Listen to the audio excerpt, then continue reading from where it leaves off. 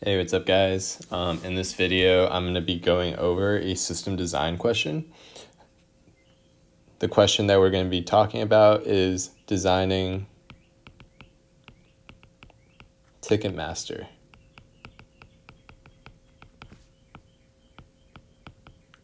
If you're watching this video, you're probably preparing for a technical interview at Google, Facebook, Microsoft, Amazon, and Apple. So this is a very popular style of interview where they ask you to design a system, and we're going to go through the process of designing one right now. So designing TicketMaster, the first thing when you get a question like this should always be, what's the scale?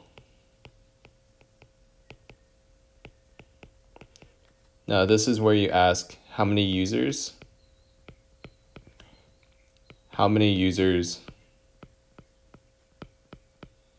concurrently, and what's the expected latency. These are all important problems because these companies all deal with very large data sets and very large concurrent users, so they have to be able to handle those extremely quickly. So let's say users 60 million, concurrent a couple 100,000, latency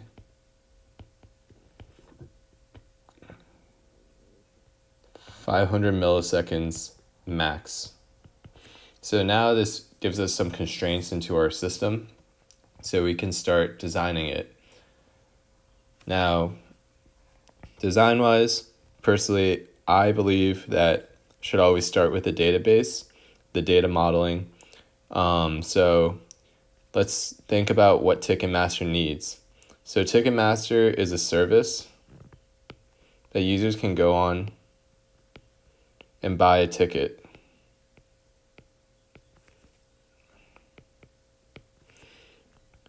Since we know tickets have a limited quantity,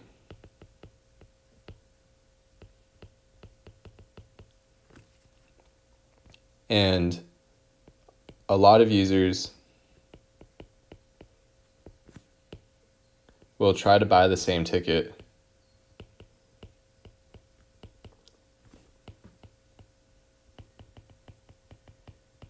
we need to create some sort of queuing system to make sure that if a user comes in,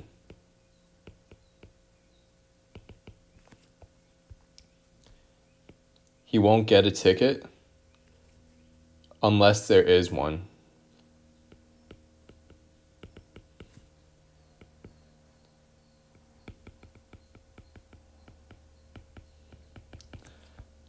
Also, we need to make sure that if a user claims a ticket and doesn't check out, we need to give that unclaimed ticket to someone else. So to do this, I'm actually going to be using a model that I learned at Skirt. We were doing car rentals. So what we're going to do is in the database, we're going to create a user. This will have the typical things like the ID, the name, phone, email, etc. We're going to have tickets, which has the total number. And we're also going to have a ticket request.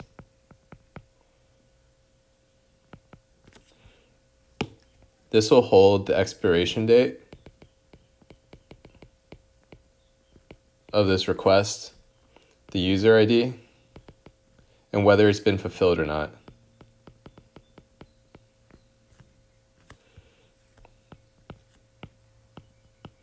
So the logic of this is that instead of deallocating tickets,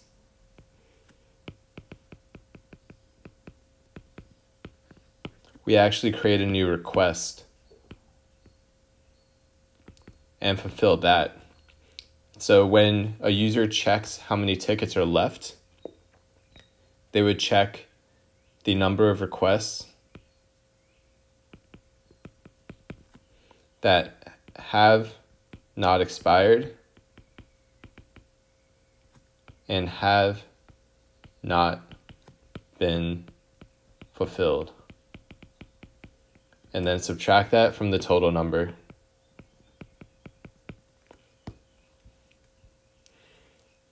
So now we have the database.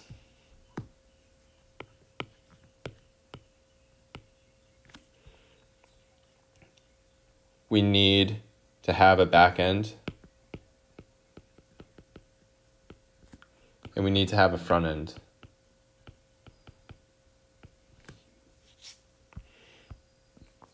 Since this system is going to scale extremely quickly with how many users, we need to have a load balancer for the front end with different clusters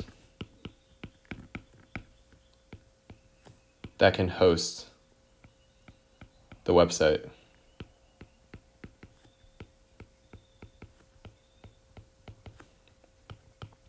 On the website, we'll have a couple buttons that hit certain APIs. So buy, one example of an API, is going to hit a service on the back end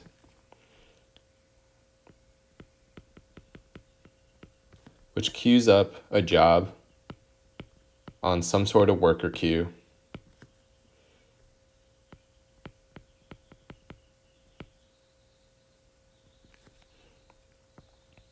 That will check the database master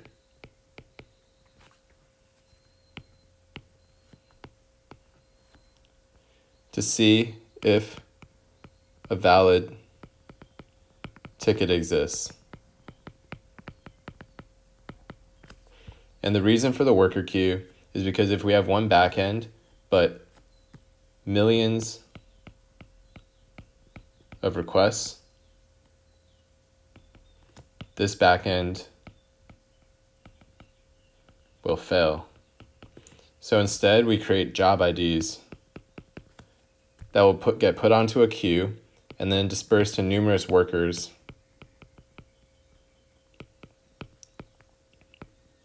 that will then communicate with the database master. And then the master will manage the database and make sure that during concurrent calls that the ticket number, a user will never get an opportunity to buy a ticket that isn't real. So now, when the master returns,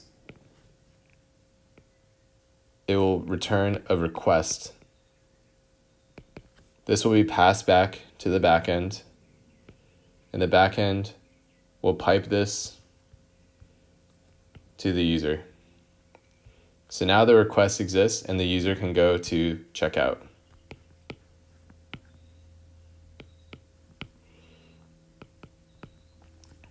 The user will fill out the information from the front end, and then when he clicks buy, it will send to a backend. This will put it onto another queue, and the purpose of this is we need to pay, and then we need to fulfill the request.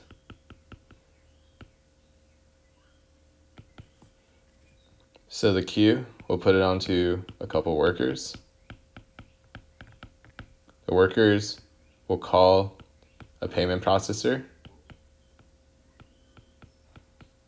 The payment processor will return whether it was successful or it wasn't. This in turn will get piped to the backend. The backend will then communicate with the database, which is the master, and then going to the slave nodes, or the worker nodes. Now, the master will follow logic and mark it as fulfilled. It will return to the backend, and then when this call is done, the backend will return and say, you successfully bought your ticket. Of course, there's other microservices that happen here too, like it might send to an email server, it might send to an SMS server, it might send to push notifications. But these are all different microservices.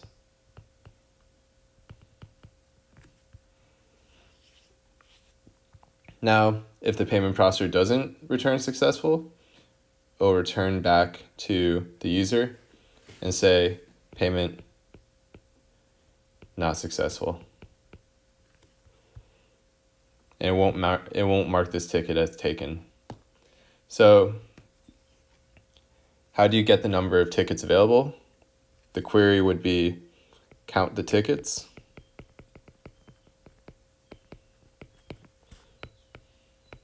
In Postgres, from tickets, left join, requests on ticket ID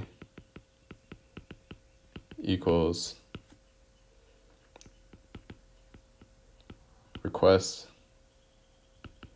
ticket ID where expiry is greater than now and fulfilled is not true. And then this would be tickets left minus the count. This is how many tickets are valid. And the microservice architecture will let us minimize latency. So this would have a minimum latency of around 100 milliseconds. The queue, putting it on, would be really low, like 1 to 2 milliseconds. Assuming this is on the same network, this could actually be lower, maybe like 2 milliseconds. Clusters could be spun up dynamically to handle the load. Each one could handle, let's say,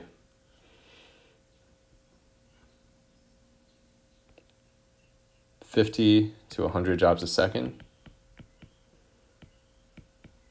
So as the jobs increase, the workers will increase. So this will handle peak demand.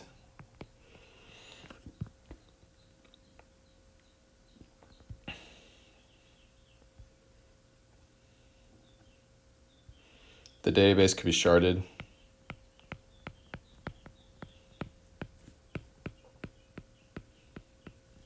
We could keep rows 0 to 100K, 100K to 200K, etc., etc. On different database nodes. Of course, these could also have redundancies.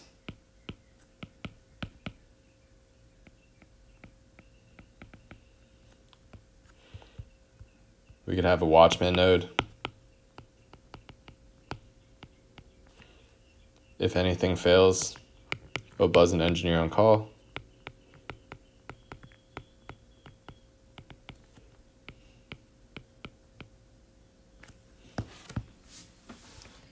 So overall, the system